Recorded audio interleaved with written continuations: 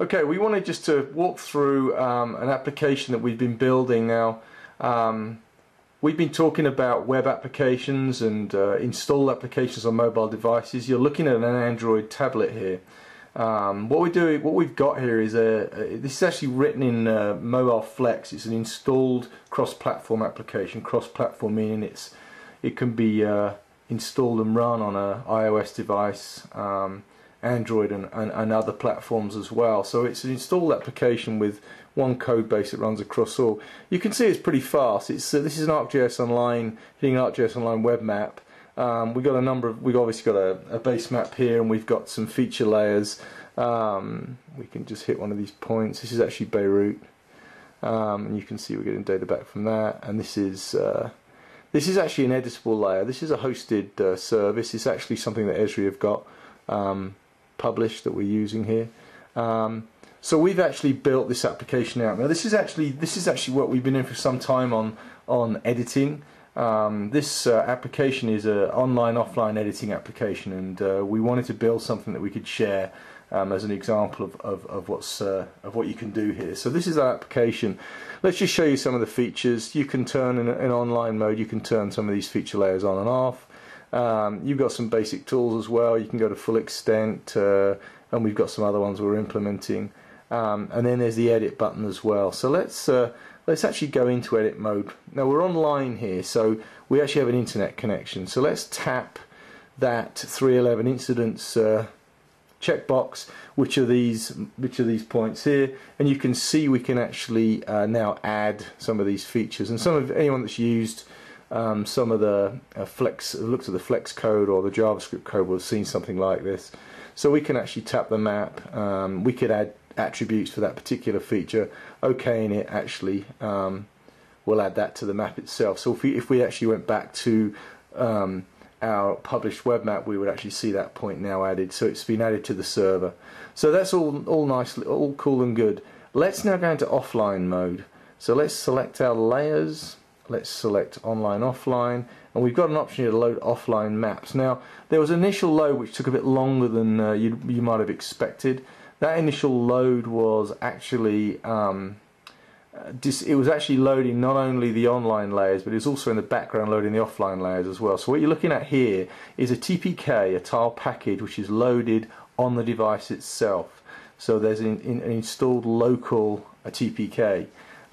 We've also taken the feature layers, which formed part of the online version we just looked at, and we've copied those to the device itself, and we've now rendered them. So the black points here are actually the green points that we were seeing previously, and if we zoom in, you'll see that green in the background is the base map, and those are feature layers on top. In fact, we can turn those feature layers off and you can just see that base map, so you can see there's nothing interactive in there. And we can turn these back on. In fact, let's just turn the coastline on. Let's tap there, and you can see we've got the attributes here. Again, this is all in offline mode. Now, this device itself isn't offline. We've set this such that people can go on or can actually access data on the device locally or over the internet. And the reason we did that was because sometimes people are in poor Wi-Fi areas, connectivity areas. And they find that responsiveness from a server is really slow, so they want to switch over to offline. So even though the device itself isn't offline, they themselves want to have the performance of an offline application. So what we're actually going to do here, just to prove the point, we're just going to set this to offline, this actual application. So let's go more. Let's set it to airline mode, and we'll see in the bottom right-hand corner there's an aeroplane. And then let's set the application up again, and there it is. So we're now in offline mode, so let's just make sure everything looks good. We can zoom in, we can zoom out and in, we can do all those good things. So we've got the feature layer, which is our base layer. We should mention that we didn't take the base layer that we had in the original online map here because there are some licensing issues. So we just basically took in ArcMap, we just generated a TPK of the feature layers here, even though again these are not feature layers now, they're just burnt in. So there we have that. Let's turn on the 311 incidents. So in offline mode again, we've actually taken those points that were in the editable layer, and we've added them to the map here. So let's now go into edit mode, and we'll turn that on again. So we're now offline, and we're going to do some editing offline, and we're going to do the same thing as we did before. Let's just add a point. Actually, let's add something different. Let's add a tree, and there it is. Again, the same attributes there. We can update the attributes, or we can do an add, or we can do a delete actually as well. So we've got add, delete, and edit there as well. So that's an okay. So we've now got that added. Now we've added it offline. We've saved this all offline. Let's now go back online, which means we're going to go and reset there, and we're also going to go and load our online layers, which is load online maps. So there it is. We're now back online. Now you'll notice that tree's disappeared. The tree was in here and it's disappeared. What we need to do now is to update the server. So let's just add offline edits there, and there's that tree. So what we've done there now is we've actually allowed the user to manually add all the edits they've done offline to the server. So it's not automatically done. Users have that option to actually do those edits and send those back to the server. So a pretty seamless application here, showing you online and offline. Our goal is to distribute this and share this with people so they can actually start testing it. And obviously our goal is to start building these solutions for specific client problems. This is just a demo using demo code, but obviously this could easily be using client data to do the same thing. Thanks for watching. Okay, we wanted just to walk through an application that we've been building now. We've been talking about web applications and install applications on mobile devices. You're looking at an Android tablet here. What we've got here is this is actually written in Mobile Flex. It's an installed cross-platform application. Cross-platform meaning it can be installed and run on an iOS device, Android and other platforms as well. So it's an installed application with one code base that runs across all. You can see it's pretty fast. This is an ArcGIS Online, hitting an ArcGIS Online web map. We've obviously got a base map here, and we've got some feature layers. We can just hit one of these points. This is actually Beirut, and you can see we're getting data back from that. And this is actually an editable layer. This is a hosted service. It's actually something that Esri have got published that we're using here. So we've actually built this application out. Now this is actually what we've been doing for some time on editing. This application is an online-offline editing application, and we wanted to build something that we could share as an example of what you can do here. So this is our application. Let's just show you some of the features. You can turn in online mode. You can turn some of these feature layers on and off. You've got some basic tools as well. You can go to full extent, and we've got some other ones we're implementing.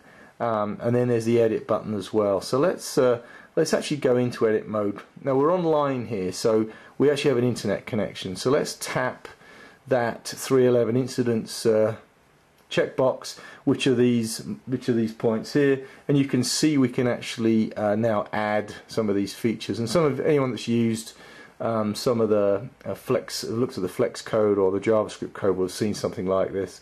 So we can actually tap the map. We could add attributes for that particular feature. OK, and it actually will add that to the map itself. So if we actually went back to our published web map, we would actually see that point now added. So it's been added to the server. So that's all nice, all cool and good. Let's now go into offline mode. So let's select our layers. Let's select online offline, and we've got an option here to load offline maps. Now there was initial load which took a bit longer than you might have expected. That initial load was actually it was actually loading not only the online layers, but it was also in the background loading the offline layers as well. So what you're looking at here is a TPK, a tile package, which is loaded on the device itself. So there's an installed local TPK. We've also taken the feature layers, which formed part of the online version we just looked at, and we've copied those to the device itself, and we've now rendered them. So the black points here are actually the green points that we were seeing previously, and if we zoom in, you'll see that green in the background is the base map, and those are feature layers on top. In fact, we can turn those feature layers off and you can just see that base map, so you can see there's nothing interactive in there. And we can turn these back on. In fact, let's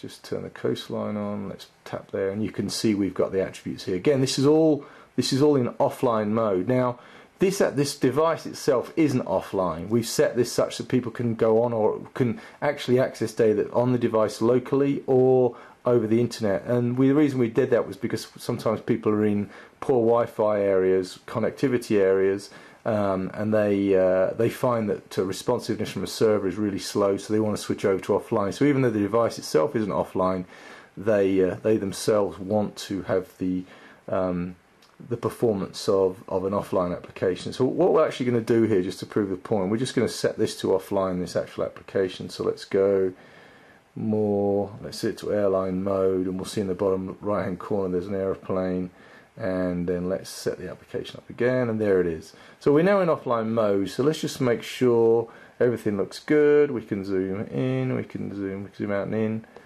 we can do all those good things. So we've got the feature layer, which is our base layer. We should mention that we didn't take the base layer that we had in the original online map here because there are some licensing issues. So we just basically took in ArcMap, we just generated a TPK of the feature layers here, even though again these are not feature layers now, they're just burnt in.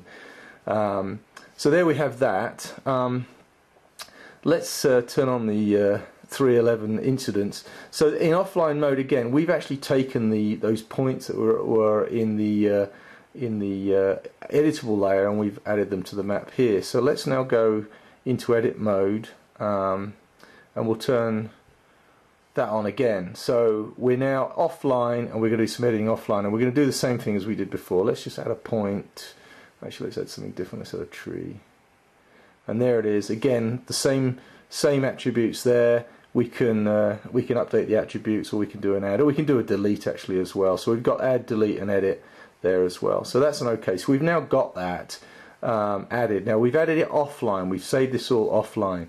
Let's now go back online, which means we're going to go and reset there, and we're also going to go and load our online layers, which is load online maps. So there it is, we're now back online. Now you'll notice that tree's disappeared. The tree was in here and it's disappeared. What we need to do now is to update the server. So let's just add offline edits there, and there's that tree. So what we've done there now is we've actually allowed the user to manually add all the edits they've done offline to the server. So it's not automatically done. Users have that option to actually do those edits and send those back to the server. So a pretty seamless application here, showing you online and offline. Our goal is to distribute this and share this with people so they can actually start testing it. And obviously our goal is to start building these solutions for specific client problems. This is just a demo using demo code, but obviously this could easily be using client data to do the same thing. Thanks for watching.